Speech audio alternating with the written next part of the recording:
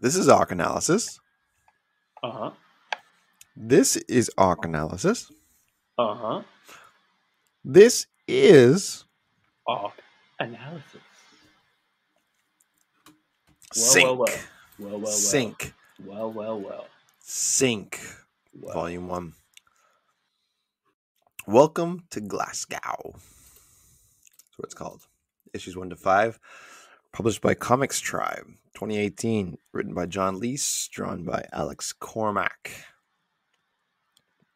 So. Glasgow's Scotland, right? Yep. And they made sure to have the phonetically, like you get the accent and the lettering of the word bubbles. Like fucking fuck.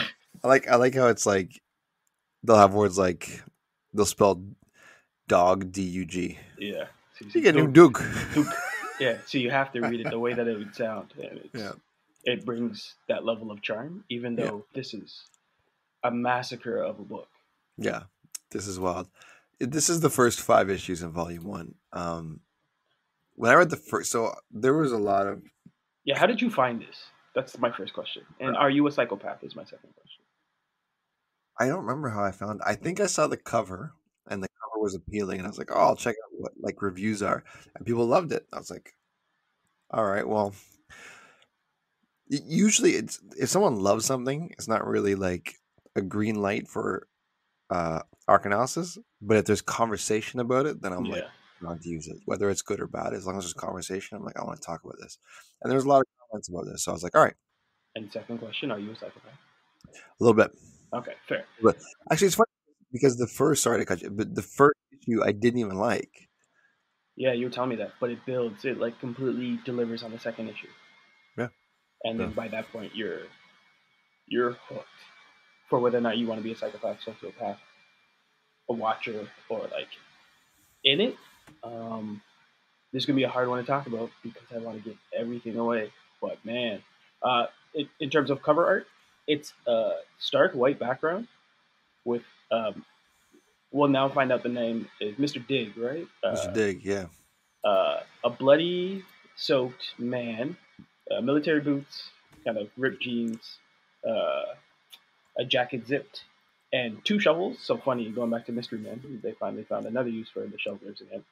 And he's wearing a fox mask. Yeah. I mean, initially I didn't think it was a mask. I just thought these were anthropomorphic kind of creatures living in this world. But that was my wild imagination going too far. Sink is definitely a descent into a city. Sinkhill. I think that's what's called. Yeah, that you can ignore, but you can't look away from. It's like a car crash. So I constantly slowed down to be like, what's really happening here? And man, it delivered on the brutality. Sinkhill is like worse than Gotham, man. This is like, and there's no one coming to save them. Yeah, that's the other thing. It's like there's no Batman. Because Mr. Dig's not Batman. He's just doing his thing. Yeah. He's not going out. It's no rhyme or reason. It's just like I just happen to be where I am, during this moment. And then again, this is kind of we're talking about an anthology comic, right? Each issue kind of stands on its own. The only connecting tissue is they all live in Sinkhill. They all go back to that one sign that shows kind of that green sign that shows the loop. And that blue van, which it started to scare me by the end of certain issues. I was like, good lord, not the van. Yeah, and Mr. Dig, he's the most recurring character in the book. He's in 4 issues of the 10. Mm-hmm. 4, right? Yeah, he's in 4 of the 10 issues. Nobody else is in it that much. Some are in 2. I don't think. Maybe 3. I think Sai's in 3, right? Well, do you count the clowns? Because I guess the clowns are in all of them. I don't count the clowns. All right. There's clowns in it, so already. Because they're not always in it. The van's in it, but not so much them, right? Yeah, but like that's the Schrodinger's cat. Like, are the clowns in the van? Pretty sure they're always in there. I mean, you open the doors. Yeah, the blue van's there. Then once you open the doors, the clowns are, and that's part of what I didn't like about the first. The first issue is just so like there's no loop, there's no warm up. It's just like here you go. This is Sinkhill, have fun. And it's like there's like what? guys with condoms in their head, Hmm. getting like smoked by a guy with a mask and a shovel, and then Hmm. there's like a van full of clowns and some guy just getting picked, like just like he's going out for a stroll at night and just being harassed Well, verbally. It's like what? Like he's leaving the bar. Like it starts off like him just enjoying a night on the town of Glasgow. Meets a couple ladies, chats them up. He's like, all right, I'm just gonna walk home, try and catch a cab. Didn't really work out. Keeps walking, and man, that van pulls up. And, I think the first time is that murder bus, right? That comes back to the oh yeah, bus. that he can't get into, right? And he's like, why Yeah, won't he open the door? And you only get a taste of it, right? Like they only kind of show you a couple of windows when it's open, right? And you don't really know what's going on, but you know he probably didn't want to get on that bus. You get a first interaction with Mr. Dig, and you're yeah, like, I like this guy because he's kind of the anti-hero of the story. yeah. But once that van pulls up, like the entire comic,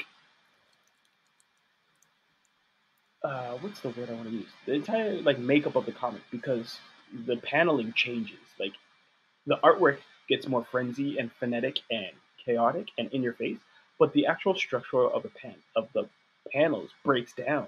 Like it fades into black. Like there's no longer a separation between each panel. Each page becomes just a blur of like, oh, this dude's gonna get it bad, and you just see little remnants of like things that are happening to him in like a feverishly painful way. Like you Yeah. talked about the gas mask that they start using, but you'll see one of the clowns pull up a razor blade. You see the nose and like the nose is its own craziness. Yeah, that was wild. Eh? Yeah, Basically in this book there's this random blue van in parentheses S van or vans that drive around, and it's just one, right? Or is it multiple? There's multiple. There's a couple. there's a couple. Yeah, There's a there's a couple. couple. They drive around and they have these like killer clowns in them, and they just body snatch you and they beat you up and they cut your face so you have the big smile. Then they put this like nose on you that's got like teeth and it bites into your nose. And And then at they some point they staple it to you. convert you. Yeah, Yeah, at yeah. some point they convert you. They have the gas too that they put They on your drug face. you, They kind of. drug you and they kind of convert you into one of them.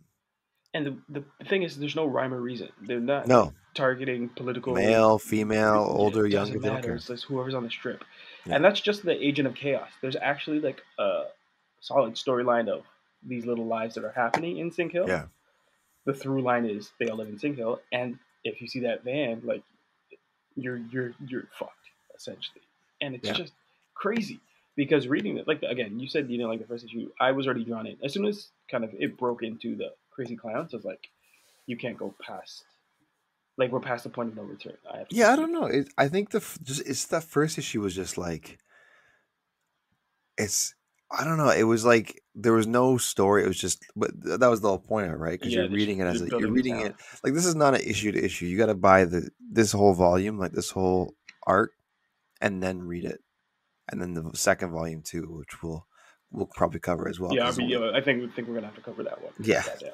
because only 10 in total. Anyways, for this one, the first issue, I was kind of like, oh well, this is just kind of gratuitous. Like it's just like there's nothing really here. It's just kind Like, of like there's no blood. story. It's all No, setting and mood and Mr. and, Dig. and then the second one is the exact opposite, where it's just Yeah, like here's a really cool story of this character. What was her name? Sharon, the cleaner. who's the cleaner, and I Yeah. thought that was fantastic issue. I was like, Yes. okay, all right, so it's gonna be one of these, okay? Because I thought it was. I also didn't realize it was an anthology series. I didn't read much about it before. Yeah. Till The fun part of reading these things is just kind of like I said discovering what the world is. yeah, when I pick out things for arc analysis, I'm like, oh, it has a lot of conversation. Okay, so this could be fun to talk about them. I have no idea what it's about. All I Right. see is on the cover is a guy in a fox mask, or like you said, an anthropomorphic fox. Yeah. Which would I have been don't know fun what's too, going right? on. So I Yeah. was like, all right, yeah. So I didn't know it was an anthology series until I got the second issue. I was like, oh, this makes it more interesting. Then the kind of gives more texture to the first issue, and then it goes from there, right? So in this book, in this arc, the first five, we talked about the first one, and the second one's Sharon, who's a cleaner, who is into it. She's set into an interesting situation when a body she's getting rid of starts to move around. Yeah. Job's not done. Yeah, job's not done, so she's driving the body home and starts to move around. We don't talk about what happens in all these issues, like We will try not to excuse because me, but I'd like man, to cover what they're all about, just so you get an idea of. all these people that inhabit this town, like how did all these people find Sinkhill? Like it Yeah, took a specific type of person to be like, here's home for me. Yeah, because in the third issue, it's Oh man, another jeez. another cool character because the characters in this really bring it Yes. to life. They're really the characters that they focus on are really interesting. Like Florence, who's a retired, quote unquote, retired roughneck who has Yeah. transitioned, comes back for revenge uh, of a dead friend, Oh my gosh. and And that was cool because it's like yes. all these transphobic people are like people don't understand. Like that's such a cool, such an interesting story to tell. Which Right. I was like, oh, that's the cleaner story we've kind of seen things like that before. I mean, isn't Transporter basically that? Yeah. And but a great intro to what this That's town is. fantastic. Around Yeah, every corner, around every door, there's somebody that you don't want to kind of meet, because if you meet them, it's probably the last person you're gonna end up seeing. yeah, Um, but each comic issue has the same sort of setup in terms of it's kind of like a bright shiny day when you first meet the character, a little background of what they do, and then again the page breaks. Essentially, something happens that triggers them. You see the artwork just kind of pop with as much blood as possible, and then it just goes into a different descent in madness yeah. depending on what that lead character is doing that article. So talking about um, not Sharon, what was issue three? Florence. Florence. Her come up, for lack of a better word. Good lord, I Yeah, would love to see that in a movie. yeah. That's a really cool. That's a very interesting story and angle to cover. And I was thinking the same thing. I was like, this would be really really cool. And just the way they drew Yeah, her hands, like that alone was just like, this is not a woman I'd ever want to mess with. yeah, And her first interactions when she gets in the bar, and like the people that knew her and like disrespect her, and just like you could see that flip, yeah. man. Really really cool. In the fourth issue, there's the group of kids who Young have a class. teen, oh Yeah, who have a man, classmate go missing, so they skip school one day to go to the speakeasy, which is right? kind of like the Underground bar, kind of yeah, no, yeah, hangout. it's the Well, that's speakeasy. not a bar, yeah. It's the get together for like anybody who's having a hard time. Right. And they try to kill some clowns because they just assume that the person got kidnapped by clowns. Which Uh, seems to be like the entire town understands that there's killer clowns rolling yeah, around. Like if you just get caught up, don't get caught up. yeah, they know that because there's a gang called the Dickheads, which have they walk around with condoms on their Condoms on the head, heads, and which is hilarious. they're constantly trying to initiate each other. They have to do like something crazy in order to get into the gang, right? Like they, Yeah, they're trying to do some like crazy shit. So there's them, and then there's like the killer clowns that drive around in the vans, and then there's just like low lifes as well, right? So it's just like it's worse than Gotham, right? like But these anarchists. kids go on like a little Captain Planet kind of mission where it's like, you know, like Well, I was let's. gonna say I was gonna be like Stand by Me. Like they Oh, all there you band go. Yeah, together and yeah, like yeah, they go find this, and then they find a body, and then they find somebody else, and then they have to make decisions. And like that's like I love that storyline from that's the cool moment too. where that kid freaked out and he saw a clown, Yeah, and the page just completely went blood red, and like it reminded me of it. yeah. It's very right. Yeah, that's And the other one I was thinking of. then they get proposed a question of like, do you want to take this choice because it's going to change your life forever? And they're like, no, no, no.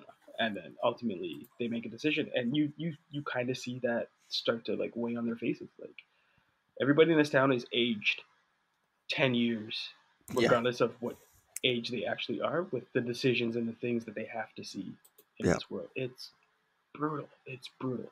Well, it's like, and then the fifth issue is about Emma, whose dog Snowy, is a little like what do they call it? Pomeranians or whatever. Yeah, S- that was like the lightest issue. Yeah, but it was very interesting because you get to Yeah, see peel the cover back because her dog Snowy goes missing, so she reaches out to the criminal underworld to try yeah. and find her way back to her dog. So right away you can see that this girl or this young woman has balls of steel. One, two. You actually see that there's like there's someone in control of this world. For Yeah, the other four issues, you kind of just see anarchist and just craziness, and you have no idea like if it's fend for themselves. But there's actually like no, there's order to this world. right. There's specific places and people that you can call to keep things in line, which makes me think like that makes me think it's even more crazier because if what's happening at the top level is all these dickheads and psycho clowns, what's beneath the surface is way more sinister, Way more. and you get a piece of that. And you get a name, Cy McCurdy, and he's like this underground like boss Right. who runs he runs the dickheads, right? Like he's top of like there's the lieutenants, there's a chain of command beneath him, but he's the king of the dickheads. And he What a he title. yeah, the king of the dickheads. And then he kind of Emma actually finds her way to him, and he's an interesting fellow. He's to an say interesting fellow. to say the least. Yeah, and that was really cool. So in each of these issues, you get five different stories. Um, That are all connected, but not really. loosely, yeah, I'd say only the fifth one has like the happy ending because like what happens with the dog. But yes, the fifth and it's not actually, even that happy. no, the fifth issue actually ties in together previous characters from the other A bit, series, yeah, which is nice. Um, but man, like that blue van. yeah. It's funny because that's at one point at a certain point, I was kind of like my least favorite part of this book were the clowns. I was like, they're just kind of there. I'm like, I'm more interested in the characters with faces and names. Like the clown, yeah, it's like this looming threat, but they're just it's like, But it's not even like a looming threat. Like it's the best version of Joker, where yeah, he's not the main character, but at any moment, like I'm trying to think of a video game. I was gonna try to equate it to like the dickheads were putties to the clowns were foot soldiers, but that doesn't sum up the sadisticness of these characters. The clowns are just really just high on drugs constantly, yes, and if they catch you rolling, you're you're dead. If this was a 80s kids um, movies, like because we had all those movies that were teaching us lessons. Like the clowns would be like, watch out for strangers, stay away from like yes. vans, like don't go out at night. Like these are the things that they'd be trying to sell hard.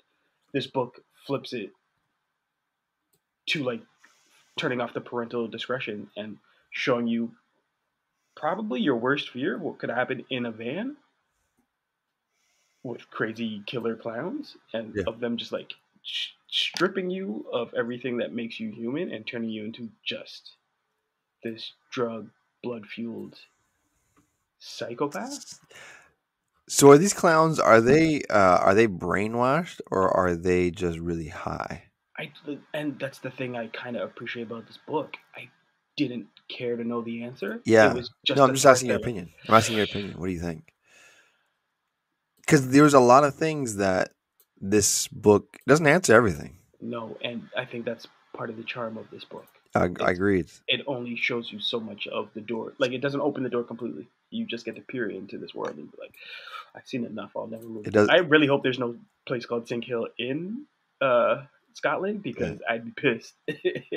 Yeah. This is what you said about our hometown. It doesn't go out of its way to explain everything, which some people might find frustrating, but I think it's perfect for this because it only tells you what you need to know. Well, And then going back, sorry, to cut you. Going yeah, back to the charm of the Joker because we already brought him up.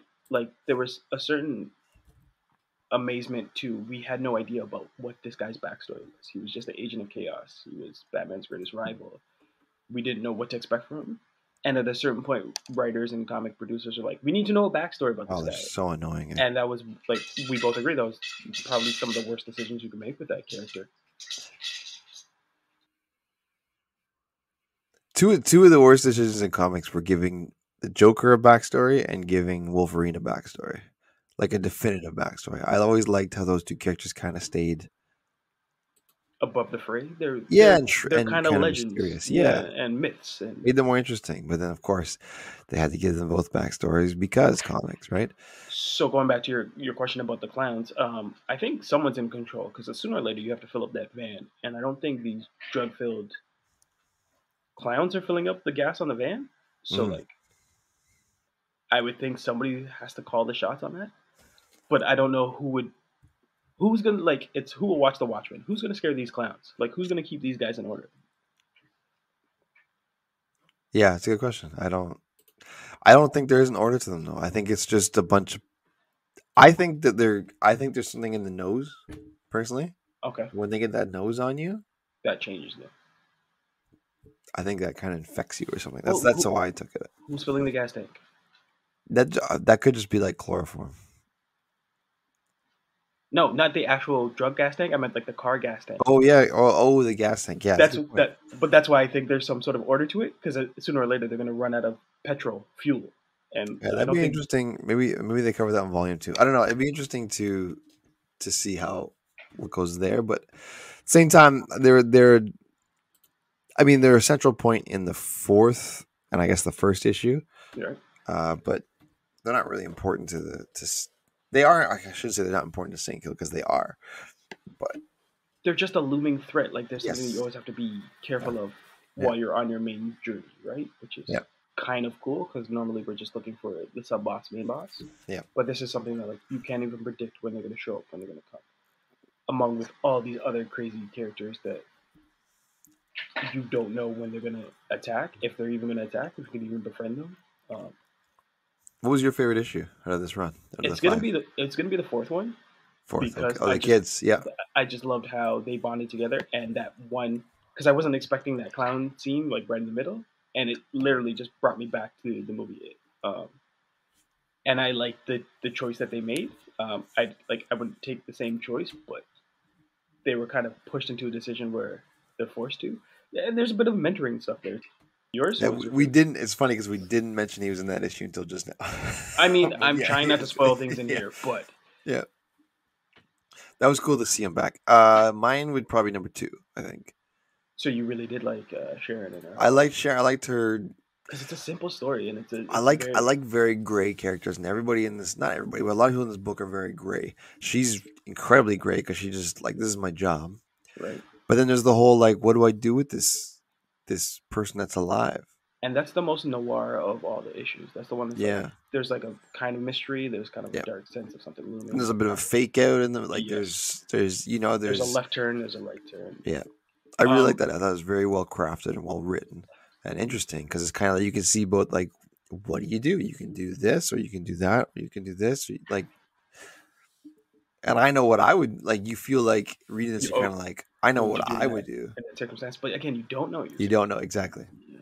Um, the artwork is feverish and kind of gnarly in specific places, especially the Gnarly way is that such a they good word for it because yeah, what they draw and how they draw. But I have to stress the way that they use the color red is so cinematic and so what's the word that like punches you in the face because you can't ignore loud, it. Yeah, like and obnoxious.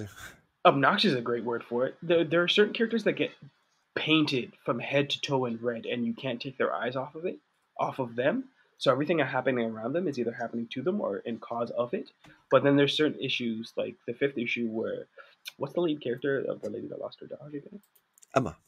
The background is just red in the world that she's entering into, so you can sense danger. So like red is always soaked in like, be wary of this, but you can't ignore it. Like, and sooner or later, everybody gets bathed in red, which I just fucking appreciated about this book. Yeah, It's there. no Yeah, matter how much you try and fight it, sooner or later you're gonna sink into it. Uh, and the you're gonna get red. it's gonna get red. You're gonna get red. The Yeah, amount of white space they use with the contrast of the red is amazing. Again, and they use the full palette. Most of it's muted, especially when that dog scene with King of Dickheads. Like those are all yeah. brown dogs, but then you see the splash of red for the reason that you need to see a splash of red. Amazing. Um, I just it helped draw me into the book even more. So again, I had questions of if I'm a psychopath because how much I loved how everybody looked painted and the ways that they would find a way to explode red. I wish I wrote down names. I can't remember what's the lady from this third issue. Florence. Florence and Yeah, her red dress walking into the bar and giving everyone else kind of a red dress. Man, like yeah. again, another cinematic. I would love to see this in a movie. I don't know how you can make this unless you're Quentin Tarantino. That's the biggest spoiler I can give to it because each book is kind of a bloodbath. Yeah. No, you're right. It would be interesting to see stories like this told in different um, formats, Mm-hmm. movies, shows, whatever like that. Because I'm constantly reminded of like Black Mirror and stuff watching this. I'm like, man, this Good is like such a, call. or Twilight, Twilight Zone. Like it's like Good call. there are pulls here where it's not futuristic, it's not like alt realities, but it No. is anthologies, and it's like Yeah. this is extremely this, and this is extremely this, and this is And you can tell the writer cares about the characters. Like they're yeah, all three dimensional. You all yeah, believe they all very exist in interesting. this Yeah, world. The whole thing about the four kids, I just love the whole like Jakey and Jakey flips out when one of his friends, so called friends, calls him Jakey again. He's like, "Yeah, you always call me Jakey. I hate that," and he storms off. And he has to circle back to figure out. Like there's all these like little touch tones that have nothing to do with kind of the main action, but stuff that's going on internally with the character arcs. I was like, those are small touches that you see a writer appreciates who he's writing and who he's trying to create in this world. And again, this is a world lived in. So much so that I'm afraid of blue vans if I ever see them on the street. Yeah, yeah. I'm gonna think of that too. It's like, oh shoot, here come the clowns. Clowns. Yeah, yeah. How do you stop the clowns? You don't stop them. You just avoid them. That's the thing. Good lord. Because they just show up. Anyways, we rate these on a good or bad basis. So boom being good, Bob being bad, and whoosh for what did I just read? Dank, what do you rate it? Easy. Yeah, it's a boom. It's funny because like I said, when I read that first issue, I was like, oh, I'm not gonna like this. This is gonna be just some. It's just gonna be some like murder porn book, and no, it's anything. No, there's some really well written characters and well thought out ideas here. Quick follow up question: would you rather see this property as a TV show, movie, or a game? I don't think I'd want this as a game. You wouldn't like the map of Sinkhill that they always show, and you have to go to each point. No, I don't. This is a roaming van. I don't know, because who do you play as? Do you play as just a resident? Do you play as Mr. Dig? Yeah, I think you get to play as all of them. Because that changes the whole game genre, right? I think you have to choose. You have to earn to play as Mr. Dig. You may have to defeat Mr. Dig at a certain point in order to play as him. You have to be a civilian and find your way to navigate. You have to earn your chops before you get that. You start as one of the kids. You work your way up. Possibly, and just grow. You could pick to be a dickhead, or you could go to join the class. You're building it, right? Yeah, I don't know. I kind of like it as it is. I still don't like it as a game. I don't know. I don't know if this could become a movie. It'd be amazing. No, it'd be show. Yeah, that's why the Black Mirror vibes. It would get canceled after the first season. We get 10 episodes, and we'd be so happy and be like, 10? How did that? You get 6 in that. We could pull a 10 of this. You get one for each of them. Oh no, I'm saying like some company be like, the studio? You get 6. Yeah, you get 6. Listen, we can get on Tubi with this. You can get We can get on some off-brand Indian channel. Hey, I don't know, man. Like Deadly Class got its first season, and I enjoyed it, but man, did they not! Like nobody knew that show existed. That's the question. Who could keep the source material this close to the book? Because the book, if you change anything. Well, something like this is easy to kind of make your own stories, though. You have the setting. All you really need is the clowns, Mr. Dig, and the environment, and you can kind of put whoever you want. Right? If the gratuitous violence and satirization and palette of red isn't all over it, it's not true to form. Yeah, that's fair. Check it out.